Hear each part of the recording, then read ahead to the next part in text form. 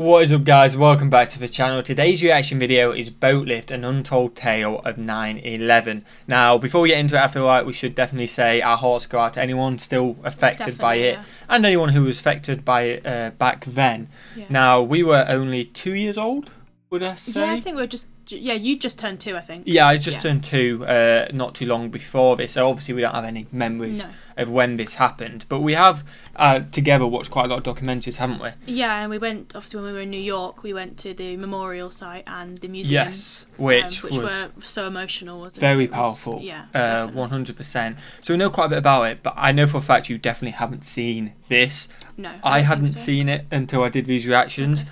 And yeah, it definitely is an untold tale, and it is very powerful. So let's get straight into it. Smash that like button, would seriously appreciate it. Not only for this kind of content, because we don't want to obviously do all this kind of content constantly. Yeah, a mixture of stuff. We mix it up. So if you enjoy the channel, hit that subscribe button, would seriously appreciate it. And let's check it out. BOATLIFT, an untold tale of 9/11. What we got? I like that quote. 100%.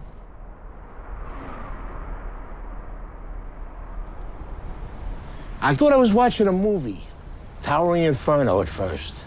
And then I looked real close, and I noticed it was the World Trade Center.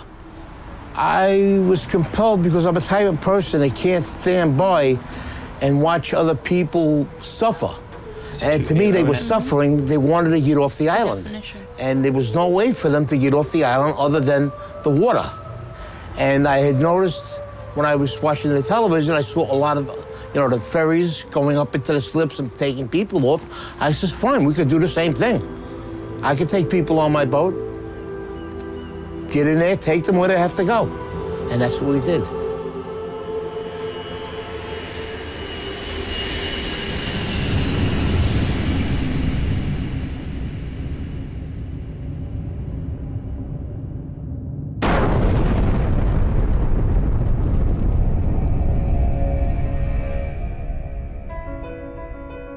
On the morning of September 11th, when the towers came down, millions of people ran for safety. Hundreds of thousands of them ran south to the water's edge. That's when they realized that Manhattan is indeed an island, and that they were trapped. They were feeling helpless, and that's the worst feeling in the world. What was a person on the ground going to do? Buildings were down. There were people laying under the rubble of the building. Firemen, civilians. My wife was there, and I turned around. I says, I've got to go do something. Just like that. And she looked at me. She says, what are you going to do, you maniac? I says, I'm going to take the amberjack up into the city and help. She says, but what if they're attacked again? I mean, that literally right there is a very good point. Like, you kind of think the panic, obviously, which they had. They don't know what was going to happen next. I mean, they didn't expect the first one. They didn't expect the second one. I mean, anything could happen at this point in their mind. And he's going straight into it. To go straight in knowing that he doesn't know what's going to happen.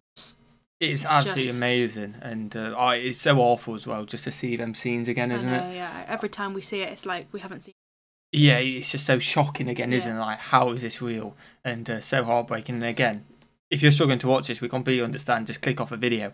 We hope you guys are okay and not too affected behind the scenes at least. But it's a fantastic tale of how brave these guys were. She says, well, then that's something I have to live with. I says, I have to do what I have to do. I says, and nobody can stop me right now. Even if I save one person or I rescue one person, that's one person less that will suffer and die.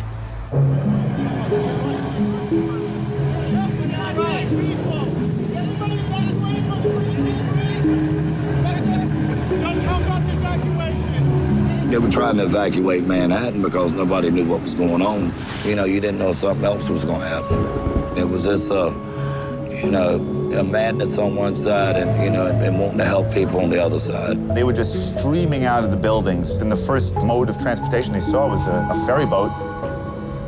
That's when they knew, this is how I'm getting out of here. So they didn't even care where the boat was going. There wasn't panic in New York in the beginning. Just volume. It wasn't until the first building I imagine fell being on the boat that there was looking back at that. and just seeing all that smoke and knowing that there's people still there. Yeah, and you got to think as well that them people who'd got on the boat, you may just be near there. It's just happened. You've hopped on the boat. You may have a husband. You may have kids in the schools nearby. Looking back, saying, "Yeah, I'm on the ferry. I don't know where I'm going for one, but I don't care. But where are all my family?" Yeah. You know what I mean? It's just insane. Like, yeah, awful Can't scenes. imagine. There wasn't panic in New York in the beginning, just volume. It wasn't until the first building fell that there was panic.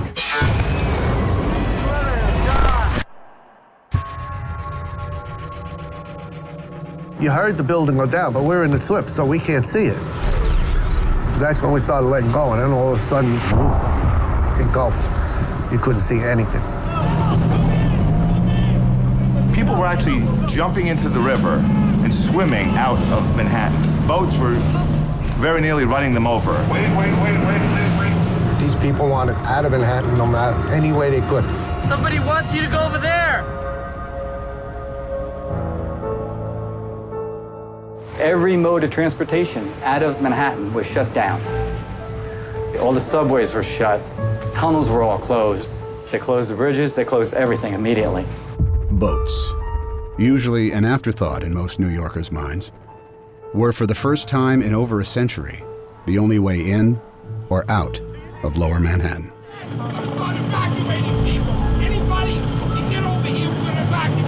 The process that actually had already started. There were some boats that were grabbing people. That people were lined up at the walls. On the left. It's just human nature. You see people in distress on the seawall in Manhattan begging you to pick them up. You have to pick them up. They didn't know what was going on. They seen the building getting hit with these two planes. As far as they was concerned, you know, we were being bombed. I was wondering if they were going to come on the boat, if they had people with bombs, or if they were going to come on. We're a big orange target in the middle of that harbor. You don't know who's getting on your boat. Yeah, exactly. You could be going out to help people, but you don't know who's getting on the boat, do you? You don't know. It's that whole thing. You don't know what's next, isn't it? Because again, like it's explaining that they don't actually know what had happened. No. Yeah, in retrospect, we know two planes hit and stuff like that. At the time, they didn't know. At the time, all you know is, like you said, feels like being bombed. Definitely. So was he on foot? Was it just that one plane? Could there be on my like Could there going be more people that are on ground that know exactly what's happened? Exactly, and I think every little thing just kind of escalates how powerful this message is that we're going into it to save people, and not knowing if they'll come back. Exactly, which is man, just the balls on these guys, and I imagine there were women involved as well. We haven't seen it, but I imagine they're part of it as well. Just absolutely amazing, and the fact as well, it just shows the desperation when he said about they were almost running people over because they were just jumping in. Which you could like a builder just fell down like just for desperation. Like, it's awful to see it, absolutely awful. My job is to keep the boat safe, my passengers safe, my crew safe. Everybody was in shock, running around. They didn't want to leave their families. They had loved ones running around the city. Everybody has a baby. Nobody has it. There was one guy ran from the apron and jumped onto the boat. He grabbed onto the metal, climbed up right next to the pilot. So I'm going out there to say something. He slides down to the next deck. So the deckhands get him and go, what are you doing? He goes, I'm jumping for my life. So, you couldn't argue with him there.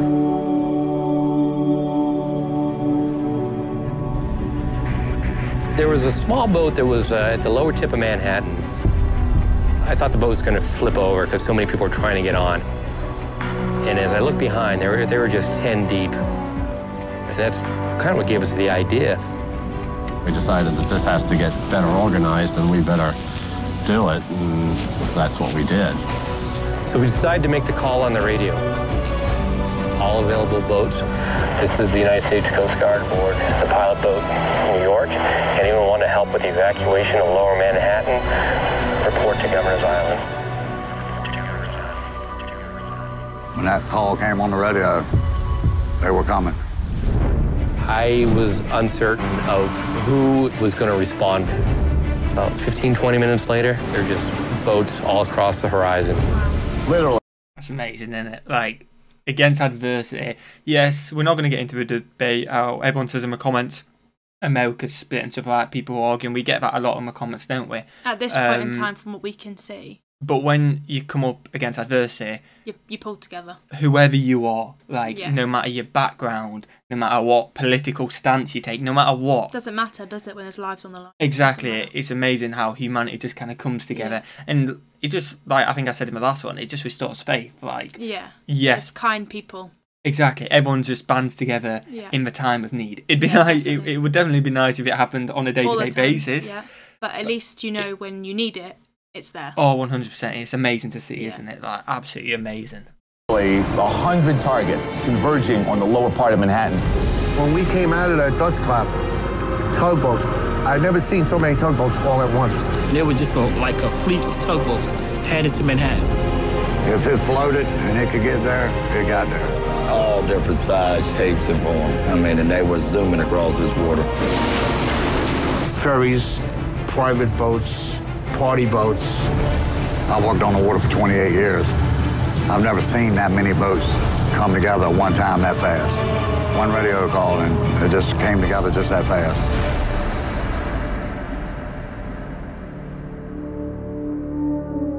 Hundreds of boats converged on the city, leaving the sun-bathed harbor behind them. Dead ahead, the unknown. That was something I won't forget. It was just low, dark, acrid, black smoke. It was like there was a big chimney in Manhattan. When we pulled into Pier 11, the dust was unbelievable. And then out of nowhere, you just kept on seeing people coming. They looked like zombies coming through the fog, and you knew that those were human beings. Don't leave us. Please don't leave us here. Take us. At that point, the Coast Guard said, not how many people are you allowed, how many people can you fit? Come on, guys, anybody coming? Get your ass over here, now! Now! Come on! Boats started hanging, literally would take a bedsheet off a bunk and then a can of spray paint and paint their destination on.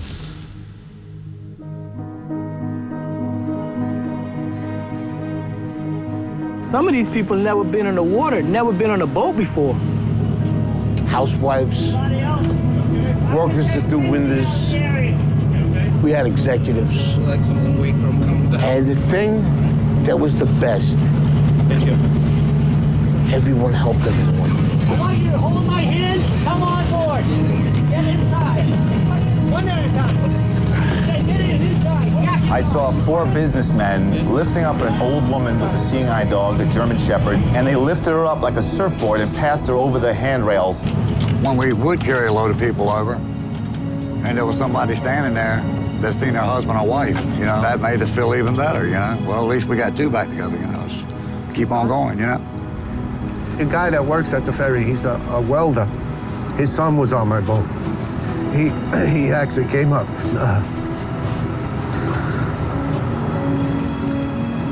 He thanked me. We went back and forth all day long, carrying boatloads, as many as our boat would hold. And it was a lot of people. A lot of people. You couldn't have planned nothing to happen that fast, that quick. No training. This was just people doing what they had to do that day.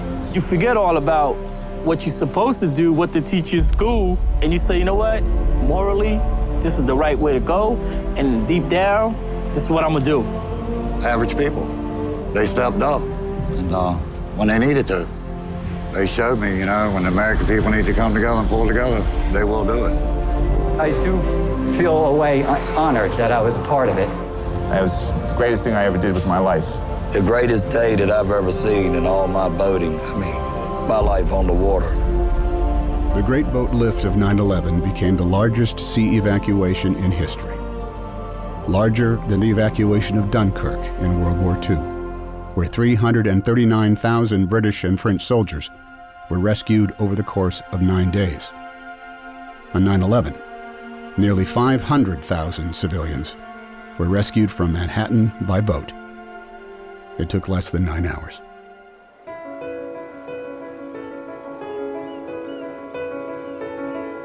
I believe somebody has a little hero in them. You gotta look in. and it's in there. It'll come out. It need to be. I have one theory in life. I never want to say the word I should have. If I do it and I fail... Yeah, that's just awesome, isn't it? Never want to say the word I should have. And again, we haven't paused in ages, but I don't think it deserves to be honest. It's such a powerful video in itself. But I do just love that saying. Like I should have. Just do it. You know what I mean? Like you won't regret it. Especially if it's for good. Like 100%. Fail, I tried. If I do it and I succeed, better for me. And I tell my children the same thing. Never go through life saying you should have. If you want to do something, you do it. Yeah. Wow. That is the end of it. I don't really have words other than wow. Yeah. I seem to say this in all videos like this, but respect up there for 100%. Every single person involved in that.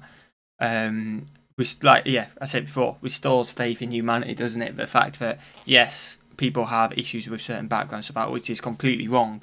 But when something like this does happen, everyone gets together. Everything gets dropped. They get together and they save lives. Yeah. And that is absolutely awesome, isn't it? Yeah. Definitely an untold tale as well. I've learnt from that video. Yeah, I didn't know before. Definitely doesn't. Maybe it's told a bit more in the US. I'm not sure. Let us know in the comments. But definitely in the UK. On the documentaries, it's not told. Yeah, I don't know anyone. I didn't know any of that. I don't know anyone who's heard of this. No. So it's definitely one which I think needs to get out there. To be honest with you. Definitely, yeah. And more people to see it because they deserve all the recognition. Yeah. Which comes our way, which is absolutely awesome. I hope you guys have enjoyed this video. If you have, smash that like button. We'd seriously appreciate that. Again, we said it at the start. We hope this hasn't affected you too much, and we hope that if you was affected back then, you've managed to accept it a bit more. Yeah, not move on, but... Yeah, I was going to say that, but then I kind of stopped myself. Yeah, you're at peace a bit more. Yeah, I think that is the word, and stuff like that, because again, it's just absolutely tragic. And we'll see you guys in the next one for something a little bit more upbeat. Have a fantastic day, guys. We'll see you in the next one. Peace.